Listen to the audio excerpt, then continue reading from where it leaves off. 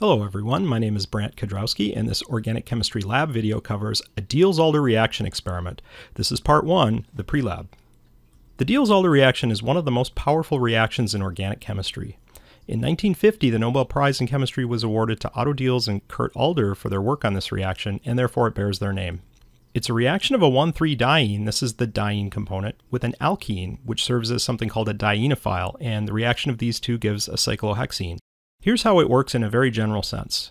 A 1,3-diene reacts with a dienophile, and these come together in a transition state that looks like this, where the dotted lines are indicating where new bonds are going to be forming. The structure here is shown in brackets with a double dagger to indicate that this is a transition state. This isn't an intermediate that you could isolate, but the reaction arranges itself this way on its way from reactants to products. The product then is a cyclohexene, which has 2 new sigma bonds, and also the pi bond that's shown over here on the left is also new. This reaction creates 2 new sigma bonds, indicated in red. It also makes a ring and generates up to 4 new stereogenic centers that occur at the ends of the red indicated bonds in the product. This product has no stereogenic centers, but with more complicated dienes and dienophiles, up to 4 new stereogenic centers can form.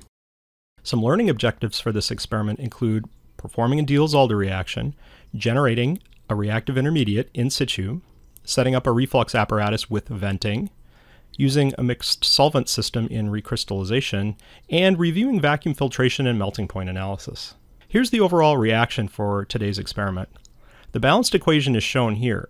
It consists of a molecule called 3-sulfone, which is also known as butadiene sulfone, reacting with maleic anhydride to give the product, which is cis-tetrahydrophthalic anhydride, and the other product is sulfur dioxide. Now, one of the things you might find interesting is that there's no diene listed in this particular balanced equation. The 3-sulfone is going to produce the diene in situ, and that's something that we'll talk about next. 2 reactions are occurring in sequence in this particular experiment. The first one is 3-sulfone thermally cracks to give 1,3-butadiene. That's the diene for the Diels Alder reaction. That reaction works like this. When 3-sulfone is heated, the following bonds break, and that reaction generates 1,3-butadiene and sulfur dioxide. This produces the diene in situ, which then reacts with the dienophile. The reason we don't add 1,3-butadiene as a reactant straight away is that it's a gas and it's very difficult to work with. So 3-sulfone is a convenient precursor to this diene for our Diels Alder reaction. Step 2 is the actual Diels Alder reaction, and that proceeds through something called an endo transition state, which looks like this. The endo transition state is characterized by the diene and the dienophile stacking like this, where one is almost on top of the other. Orbitals on the diene and dienophile are shown here with pink and white lobes, and when they overlap like this, that's where the new sigma bonds form. I've shown here in red something called primary orbital overlap, which is leading to the new sigma bonds. In addition, there are also p orbitals on the other parts of the diene and the dienophile, which I'm indicating in blue. These can overlap in a process called secondary orbital overlap, which helps to stabilize the endo transition state. This transition state is favored over the other possible transition state, which is called exo, because it has this extra interaction that helps bring the diene and the dienophile together and hold them together. It's extra stabilization. That leads to an endo transition state, which is shown here. Here the dotted lines are indicating partially formed or broken bonds, and the new bonds that are going to be forming are indicated with the pink highlight. When those bonds actually form, it leads to the cyclohexene product. This is one picture of the product shown in an edge perspective, and that's equivalent to the following picture, which shows the cis stereochemistry in the final product. One requirement in the Diels Alder reaction is that the diene must adopt an s-cis conformation in order for it to react. Here's what that means.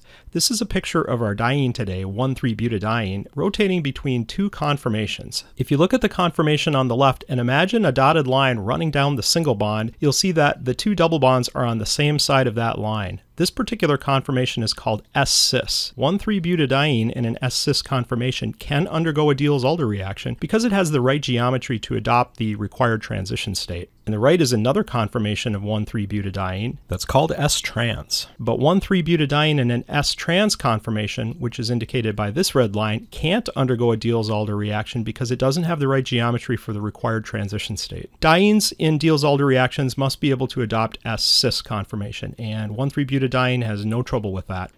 Diels Alder reactions are stereoselective. What that means is that if you start with a trans dienophile, you get a trans product.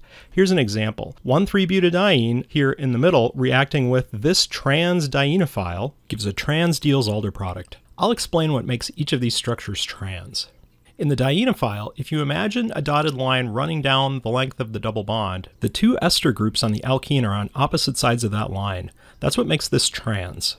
In the Diels Alder product, those two esters are pointing in different directions in space. One of them has a dash bond and is pointing away, while the other one has a wedge bond and is pointing up. Pointing in opposite directions means trans. In Diels Alder reactions, cis dienophiles give cis products. Here's an example. In this reaction, the cis dienophile goes to give a cis product. I'll explain what's meant by cis. In the dienophile, the two ester groups are on the same side of an imaginary dotted line that runs down the center of the double bond, and in the cis product, the two esters point in the same direction. Here they're both pointing down. Now, you have to be careful not to confuse the concept of cis and trans with s-cis and s-trans. They're separate concepts. The diene in this reaction is in an s-cis conformation.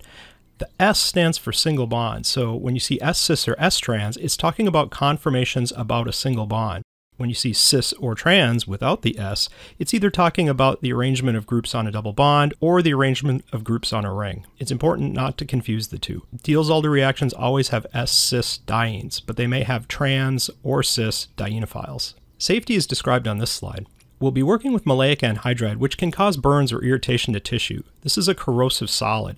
When you're grinding maleic anhydride, this should be done in a fume hood to avoid dust exposure. We'll be working with petroleum ether, which is actually not an ether at all. It's actually a mixture of alkanes that is volatile, flammable, and an irritant. Avoid contact with the liquid or its vapors. We'll also be using xylene, which is another name for dimethylbenzene. It's flammable and it's an irritant. Avoid contact with the liquid or its vapors. Finally, we'll be producing SO2, which is a noxious corrosive gas. We're going to vent it to our benchtop fume hoods to avoid exposure to it. It has a smell of burnt matches. This slide describes a vented reflux apparatus. A reflux apparatus consists of a flask with a liquid attached to a condenser that's arranged straight up and down. The idea with the reflux apparatus is that we want to use it to heat the reaction, but not remove the solvent. Here the heating source is a heating mantle that's plugged into a variable transformer, and that variable transformer gets plugged into the wall current. In this apparatus, cooling water goes in through the bottom and out through the top, and that helps keep the condenser full of water. It allows air bubbles to escape. And in this particular version of the apparatus, there's a new feature. This part is new. The hose is vented to a benchtop fume hood in this case, and the reason for that is that this reaction produces that SO2 gas, which we don't want to let out into the lab. With this vent, the SO2 gas can vent out of the lab. This slide covers a little bit about the xylene solvent that we'll be using. Xylenes is actually a mixture of three isomers, ortho, meta, and para. These are the structures of those molecules. Ortho is the name of the molecule that has the two methyl groups next to each other on the ring. Metaxylene has two methyl groups in a 1,3 relationship, and paraxylene has them in a 1,4 relationship, opposite each other on the aromatic ring.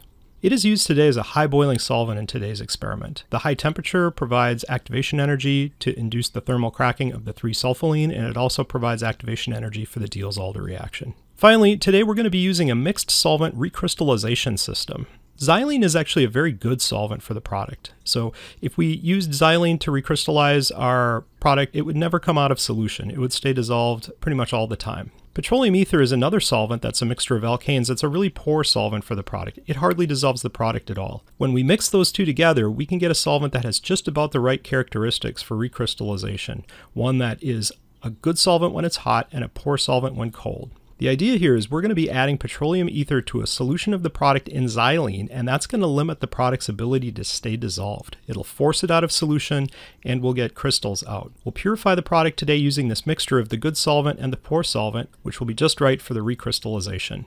This is the end of the pre-lab lecture. Stay tuned for the next video in the series, which will cover carrying out the reaction and characterizing the product.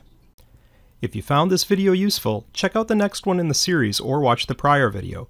And consider subscribing to my YouTube channel. My name is Brant Kudrowski. Thanks for watching.